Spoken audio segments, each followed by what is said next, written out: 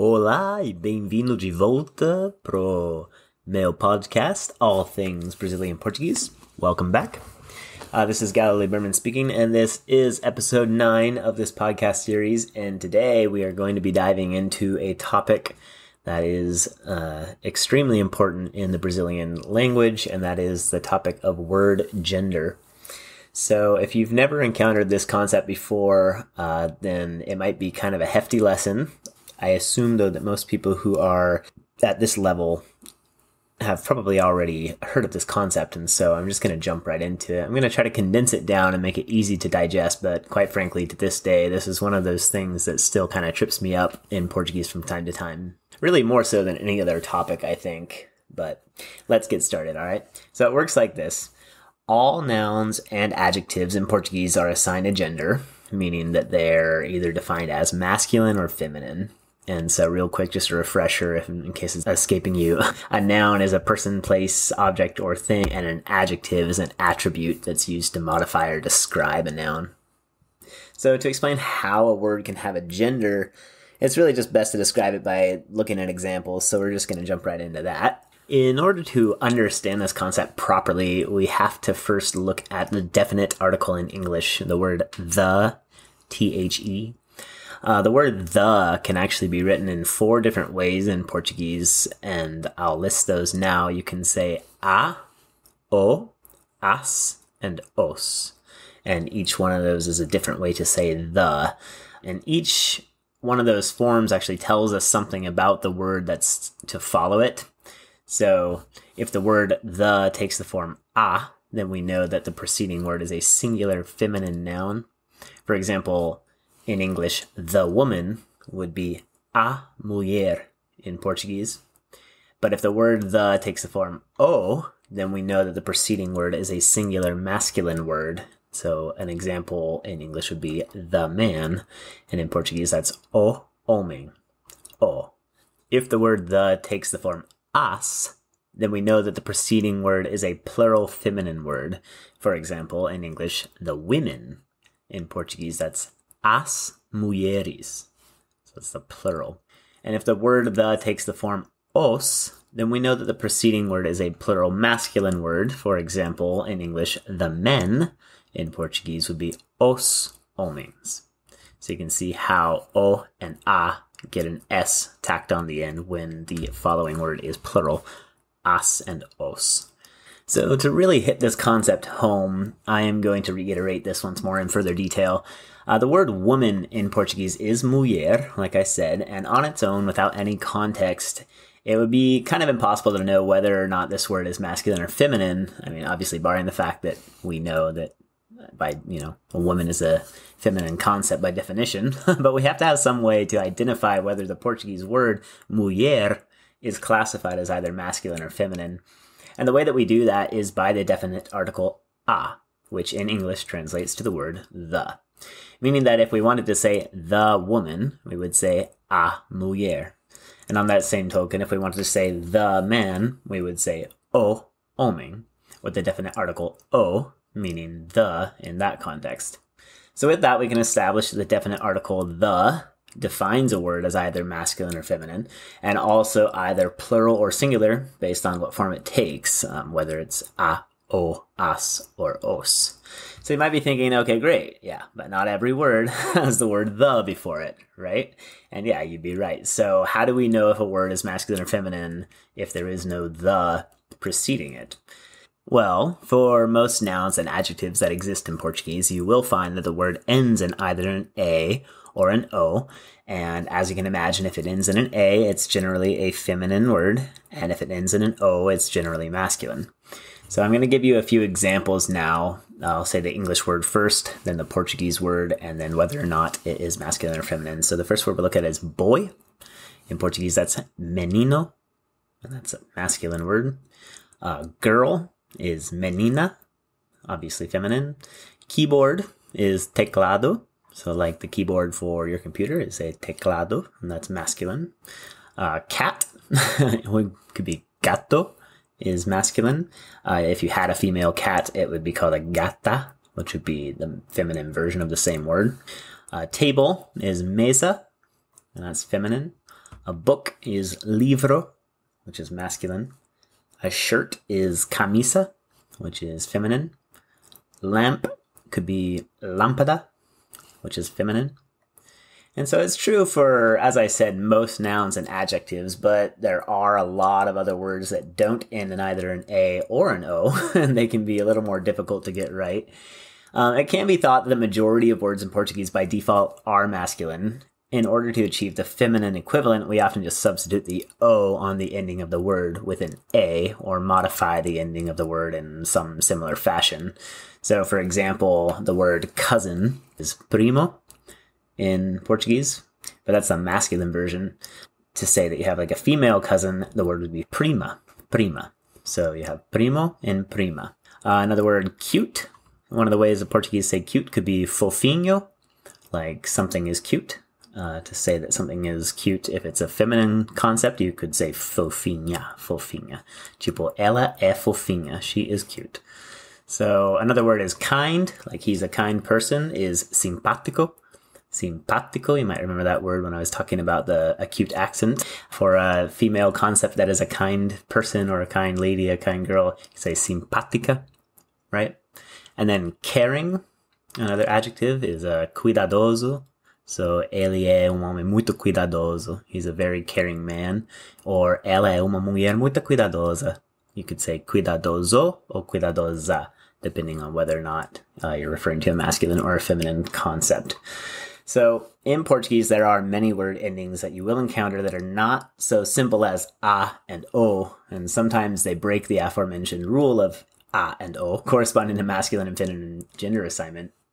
I'm going to take a moment to just tell you all of the most common word endings that I've encountered that you'll most likely see, and typically whether or not they're masculine or feminine. Again, that's not always, it's just typically. So a word ending in ro, like R-O, typically will be masculine. An example is cachorro, that's a dog. And I'm saying cachorro because it has two R's on the end. And you'll remember that when you get double R's in a word, it makes a h sound. The next word ending we'll look at is ra, R-A.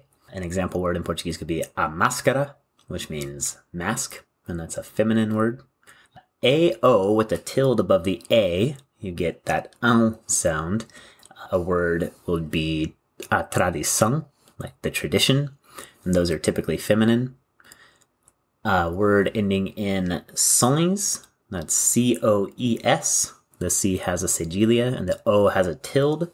A word could be as agitações, which could be agitations. That is a feminine word. Words ending in ona, O-N-A, typically feminine. An example could be the word a zona, which is the zone.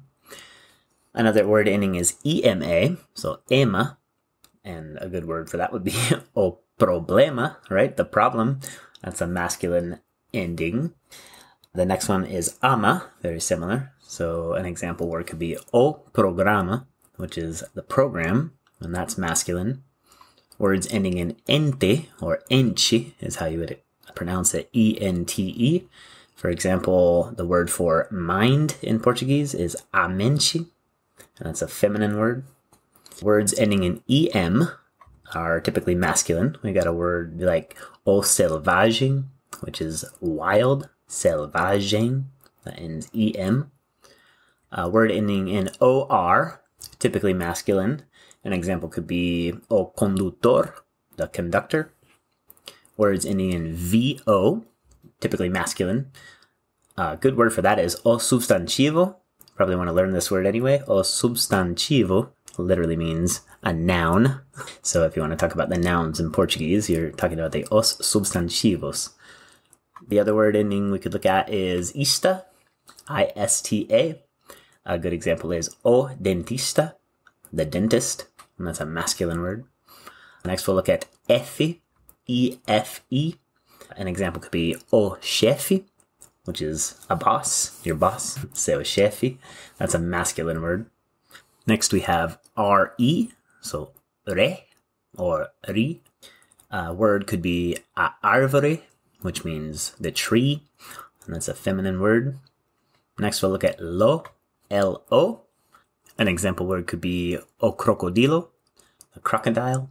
That's a masculine word. Next, we'll look at es. An example word could be os afluentes, or you can say os afluentes with the more popular Brazilian accent. That means tributaries, and that's a masculine word. Next, we'll look at the ending go, and that makes the go sound. And a good word for that is o astrólogo. So that means the astrologer, and that's a masculine word ending. Next is ga, and a good word for that is a tartaruga, which means turtle. And that's a feminine word, turtle, tartaruga.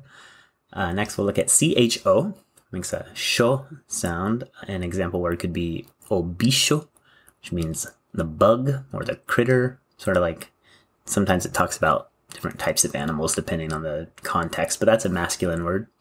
Next, we'll look at que, makes the ke sound, or ki. A word could be oshoki, which is the shock. That's a masculine word. Next, we'll look at to. An example word could be o aeroporto, the airport. And that's a masculine word. Next, we'll look at de. That's a cidade, is an example word. Cidade. That means city. Next, we'll look at da. We could say something like assistida, which means the assisted. Kind of a strange example, but that'll work. Next, we'll look at ca.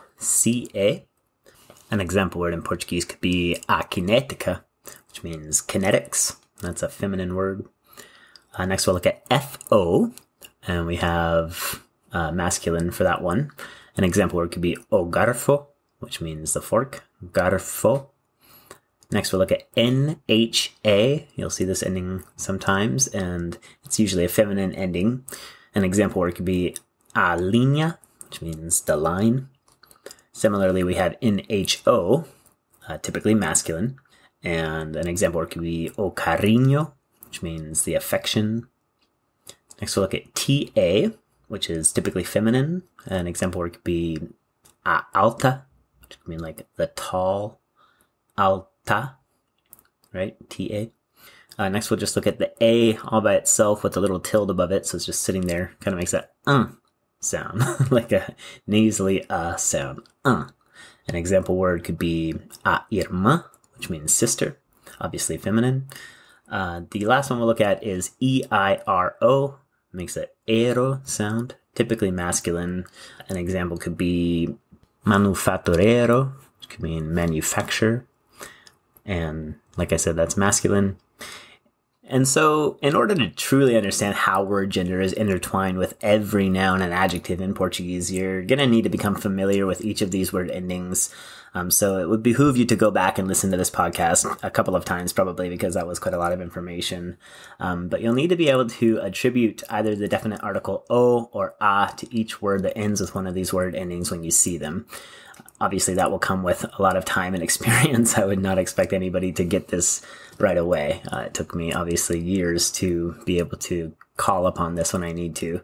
But for now, it's best to simply see the word endings for what they are, or listen to them as you just did here, and continue onward, because you could literally spend the next year of your life just studying all the different words that have these endings and like which words are masculine and which are feminine, and you're still not going to be 100% right 100% of the time. And so, yeah, there's better ways to utilize your time. Now, there are a number of other word endings that I haven't included here in this episode, and we'll discuss those in the upcoming lessons on verb conjugation. And because if I were to include them here, that list would just keep growing and growing, and it was already quite a bit of information, so it's not necessarily where your focus should be at this particular moment. But what I am hoping to achieve here is to make sure that you have an active understanding now that each noun and adjective in Portuguese inherently is assigned a gender, either masculine or feminine, and it's identified by whether the definite article the preceding the word is either an o or an a, or os or as, right? So before we conclude this episode, it's important that I make a distinction here, because adjectives are assigned their gender based on the gender of the noun that they're attributed to. They don't technically have a gender all on their own.